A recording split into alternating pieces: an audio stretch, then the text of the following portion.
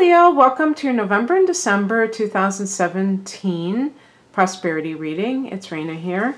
So what I'm going to be doing is telling you about a few astrological transits that are affecting you in the next 2 months, the end of 2017. And then I'm going to pick, I believe it's 4 of the oracle cards. And in a past reading, I think I pretty much said that it was the year of Leo going into 2018 because you had 2 new moons in the summer and one of them was a solar eclipse. You're going to have in 2018, and I believe it's on the 31st of January, you're going to have a full moon in your sign, but there's going to be other stuff that happens that, like the North Node is in your sign. So there's that kind of date with destiny feel to it. And I created prosperity affirmations for each sign. For you, I say, I honor my natural leadership skills by listening to and honoring others, and yet still sharing my many talents with the world. And the best leaders are not tyrants, they're people who are very interested in listening to other people's input. And it's always very heartening if you're dealing with that type of person, if they are in a position of authority over you, because you know that they will take your feelings into account. And that is really the best way to look at life, obviously, especially when you're in charge of other people, which a lot of Leos are. That's why I said that. Okay, and then I wrote down some of the transits. So in the month of November, Mars is in Libra, and that's your 3rd house of communication. So you rule the 5th house, which has to do with love and creativity and things like that. The 3rd house is Gemini's natural house. So all of those Gemini things, including the internet, because Leos are natural showmen, you may be interested in starting a YouTube channel or some other way of getting your own creativity out there to the masses and having a chance to express yourself. And that would be you really working hard in getting this up and running. It could be also somebody who is doing a lot of training for some, maybe you have some job that you want to get a promotion or an advancement and you have to go through special training to get there, and then you get more money and you get a different title. There's going to be a new moon in your 5th house in Sagittarius on December 18th, and Saturn has been in this house. This is your house. I just said that. This is the house that you rule, and the sun is your ruler, so the sun goes there earlier in November on the 21st, and then in December we have the new moon there. We have, let me see what other planets will be joining there. Well, Jupiter, in November, there's a lot of planets that I would call good juju, for lack of a better term, in your 4th house of home and family. And these are Scorpio placements. So around the time of that new moon on November 18th, you're going to have the sun and moon in that sector, Venus and Jupiter. So that is really auspicious as well. And because it's dealing with real estate, that might be some way that you have financial gain at the end of this year. And it could also come through family members. Because Mars is in the 3rd house as November begins, that could possibly indicate that you're fighting with siblings. The 3rd house can be siblings. So that might be over some kind of money or property that some family members think belongs to them and others wants them to share and stuff like that. So let's see what else. So Saturn, which is this energy, this influence that wants us to be disciplined, is going into your 6th house on, I believe it's around December 20th. So in your 6th house, Leo, this can be a time when you really get down to business. Saturn is the ruler of Capricorn, the sign that rules the 10th house of career, and Saturn is its ruler, so it rules the 10th house as well. And this is an earth house, Capricorn's house, but so is the 6th house, which is Virgo's house. So Saturn can be very good in this house, but the 6th house is also about your health. So you may have to really look at your health, because Saturn can tend to put the screws on things to make people change, to make people improve. You know, it can be a time of self-improvement. So if you know you have to change your lifestyle, then you probably will have a lot of support for that with Capricorn there, with Saturn there in Capricorn. And the other thing that this can mean is that you have this real work ethic, and you're able to, even if you're not doing something right at this moment that you are just in love with, you still are, your eyes are on the prize. You know what you want, and you're going to do it. You have a game plan for the next few years of how much money you want to make, what you're going to do with that money, and you're all business. But what's nice is, if you were looking for love and you've been feeling a little bit like it's been not that easy to obtain, Saturn in leaving the 5th house can be a breath of fresh air for you. So that's something to look forward to as well on December 20th. But then you're going to become more serious because of Saturn in the 6th house, so it's all good. And what else did I want to tell you?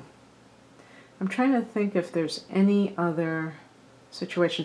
Oh, well, there's going to be a full moon in your career sector on November 4th.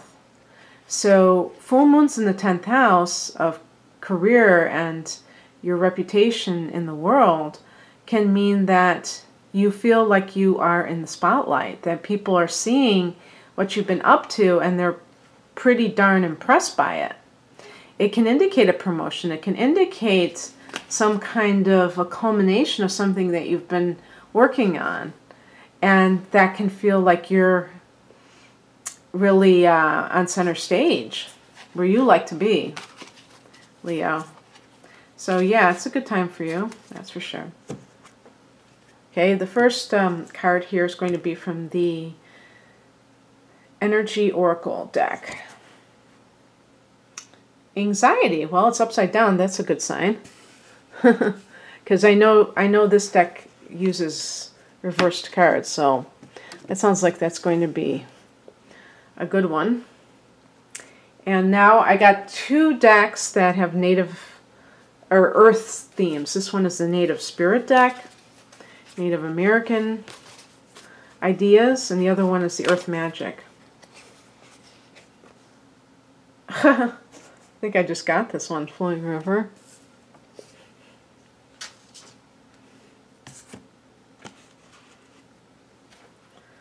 Okay, Earth Magic.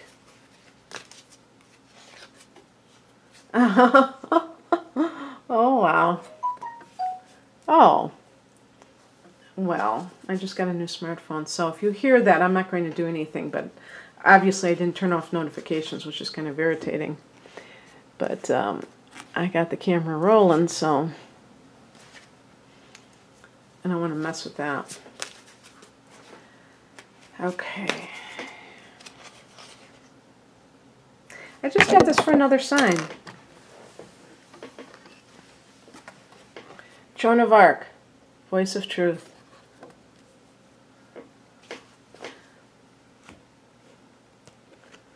Okay.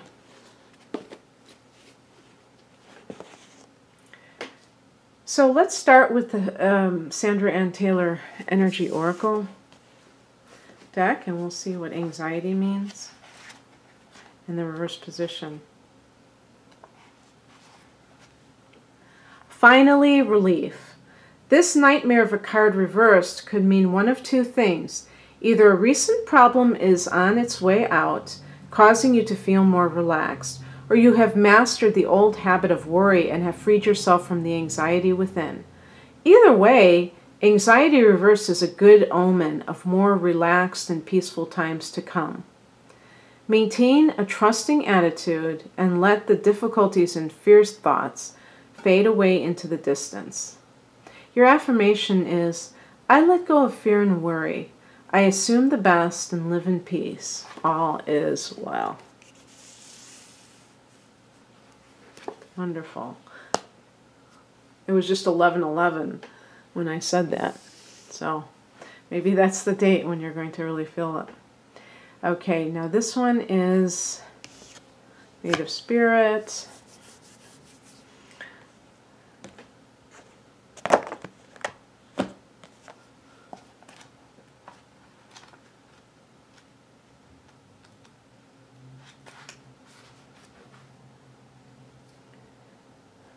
Flowing river.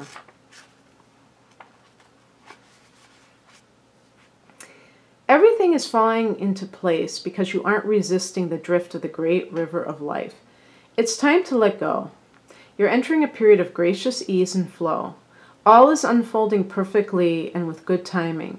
When you're in a state of flow, you aren't pushing the river to go faster and you aren't swimming against it. Let go of the shore and enjoy the ride. Rivers have personalities and carry energy just as animals and plants do.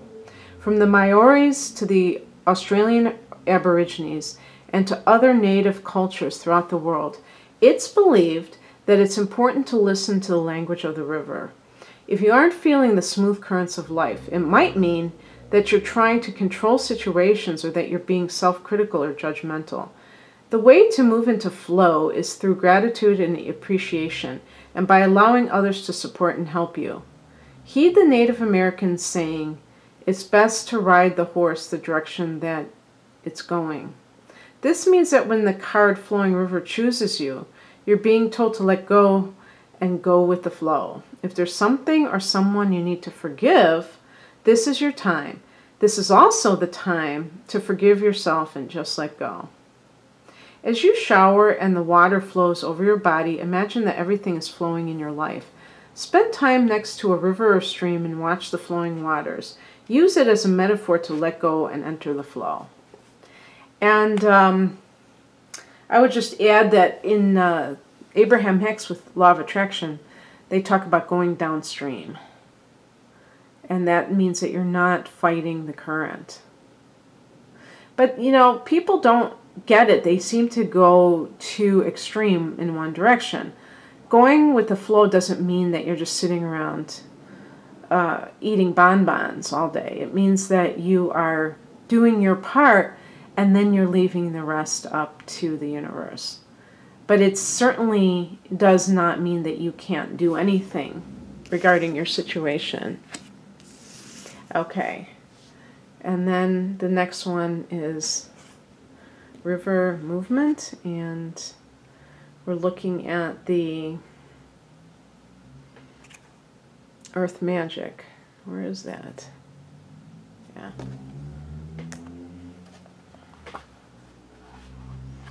You can't even see that.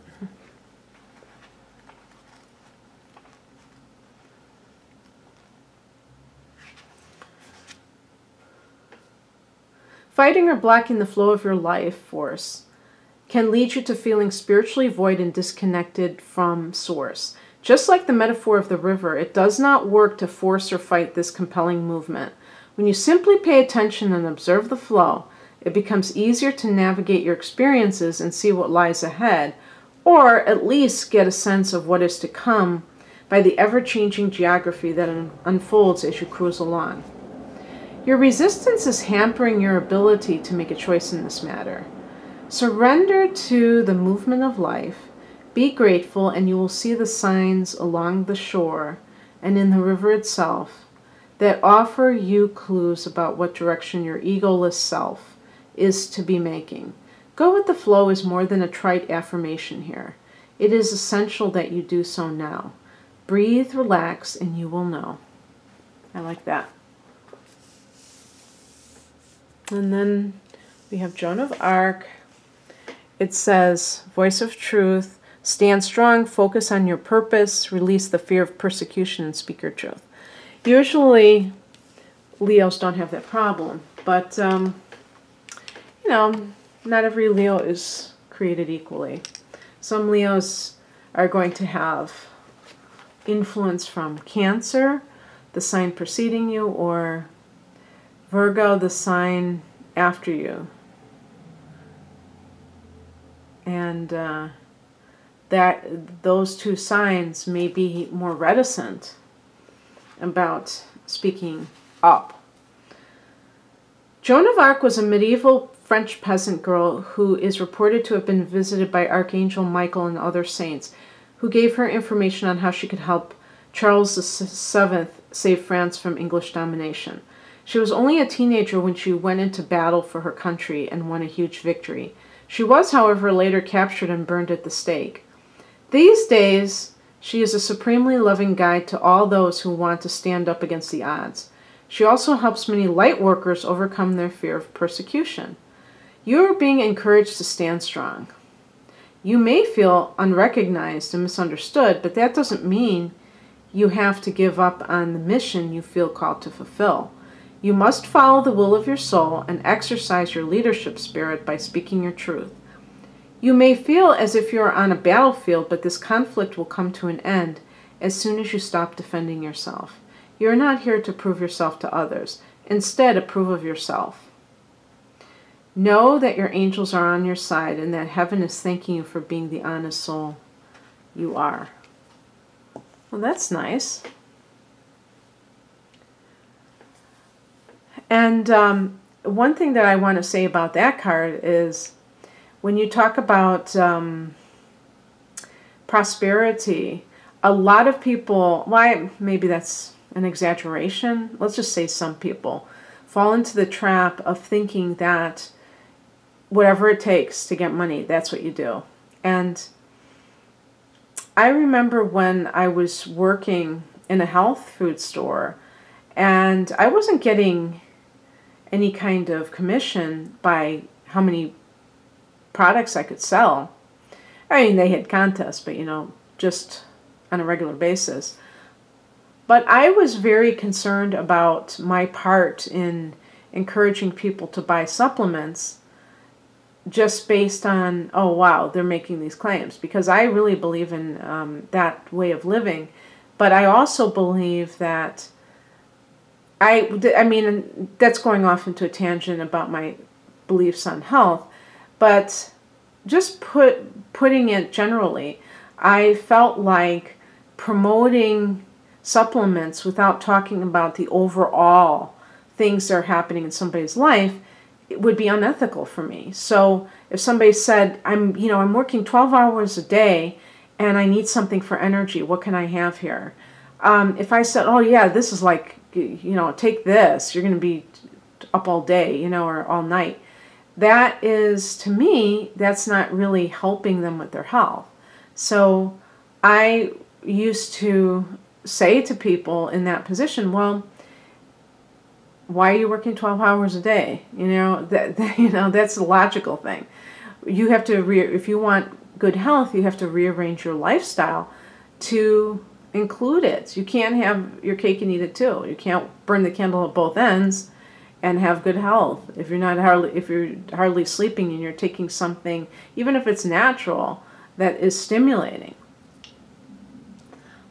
So sometimes people saw that I was being honest and they appreciated it. Same with what I'm doing right now. I have to be honest with when I'm doing personal readings. I can't tell people what they want to hear. Do you know how easy that would be? So the same thing applies to you and what you're doing. You will be blessed, and you will sleep well at night if you know that you are being an ethical person. And if you think that you have to do whatever it takes to earn money, then maybe you'll really do well, but you may, in the long run, feel not so good about yourself. So this is what I'm talking about. You know, we live holistic lives. We don't just compartmentalize our lives. It's not, oh, wow, I'm making a lot of money right now, but what are you doing? Are you doing things that are ethical, that are helping people, or are you doing things just to help yourself? And so, you know, that's all of these cards I can tie into prosperity. Not worrying is very important. Not only because you run your body and mind down when you worry, but it also suggests that you don't believe that you are divinely protected. And the two cards that deal with the flowing river, you're a fixed sign. So I could totally see why a fixed sign wants to control things, because you don't necessarily like change that much. And life is all about change. There's no way to get around that. And I remember reading or watching some kind of a psychic type of person, and he or she said something to the effect of, those souls that are currently inflexible and have a hard time adapting, they're not going to make it. They're not going to make it because this world is, the shifts are happening at such a breathtaking pace that we have to be up for anything. And there's no room to be resistant at this point. When people say resist, that's like, that's a crazy thing to do. There's a saying, what you resist persists. Resistance is not the answer to having your life flow. The flowing river is about non-resistance. So anyway, I hope you enjoyed this, Leo. If you'd like a personal reading, please click on the link below. Otherwise, have an awesome rest of 2017. Bye.